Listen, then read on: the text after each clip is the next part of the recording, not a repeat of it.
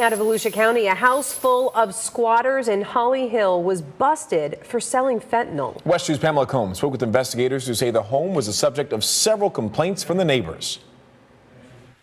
This vacant house in Holly Hill, the center of several drug-related arrests on Wednesday. The home on Flomish Street has been the subject of several complaints from residents and city officials.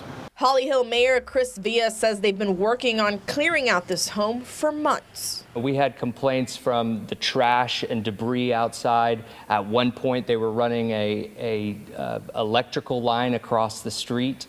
Of course, they complain about drug activity and people being out at all times and day, coming and going. Volusia County Sheriff Mike Chitwood shared that because the homeowners passed away, it presented some legal challenges when wanting to enter the house and kick out the squatters. So from our aspect, it was the easy thing to do is just let's go out and knock it up narcotics-wise, and hopefully that'll push the ball forward. Members of the East Volusia Narcotics Task Force made 6 arrests.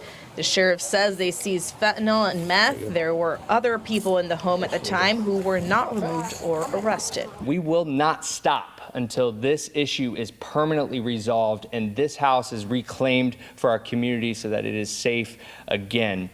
As he mentioned, the city has been working on this, and the city commission has moved forward with the steps to actually declare this property a nuisance and to condemn it if necessary. Reporting in Holly Hill, Pamela Combs, West 2 News.